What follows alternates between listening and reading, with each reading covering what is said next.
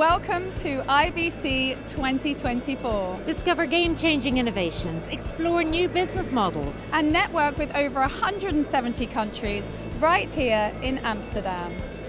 Sarah for InBroadcast in Amsterdam for the IBC 2024, and joining me now is Alex from Harmonic. How are you? I'm good, hello. How's the show going? Well, first day, we're starting fresh. A lot of people are already on the show, so I'm excited. So tell us about Harmonic's position in the media industry.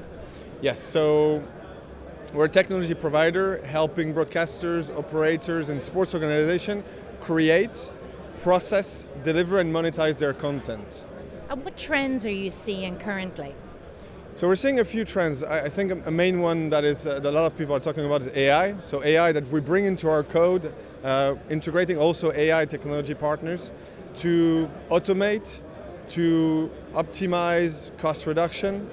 So that's one first thing. We also see a lot of improvement on the infrastructure side to, for example, write some capabilities to double our density and to provide also cost optimization. And the last one is monetization. We are really innovating on that field, providing some new innovative ad formats, in-stream ads, helping broadcasters, streamers to create new inventories and less disruptive ads that are being displayed to the end consumer. Well, it's a really busy stand here today, plenty of people milling around. What exactly are you showcasing?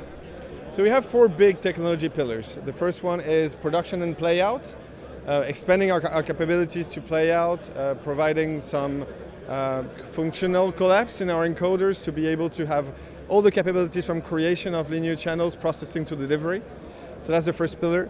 Second pillar is broadcast and distribution, enhancing density, providing some cost optimization. Third pillar is live sports, providing some optimization of live event workflow and also embedding AI technology to do real-time translation, to do enhanced fan experience. And the fourth pillar is monetization.